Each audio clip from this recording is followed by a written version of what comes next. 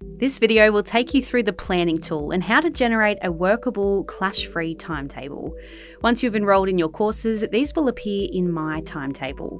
If you have courses which require allocation, an action required will appear on your dashboard. On the left-hand side of the screen, you can select the plan option from the list to create various versions of your future timetable. This may help you decide which activities to preference and in which order. On the right-hand side, you will see a list of the courses you're currently enrolled in. From here, you can decide which activities and classes to include in your plan.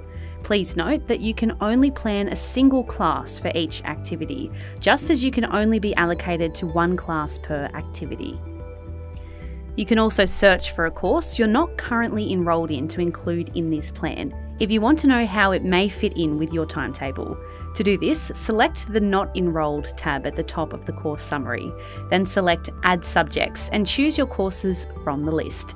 This may be useful when deciding which electives you wish to study. Once added, these courses can be entered into the plan alongside the courses you're already enrolled in. You can delete these non-enrolled courses by selecting the bin icon on the course activity. Once you have found a timetable that works for you, you can print, download, or save your plan. We recommend saving your plan with a unique name, as you can save multiple plan options. Now you are ready to enter your preferences. Watch our video, How to Preference, to go through the next step of your enrolment.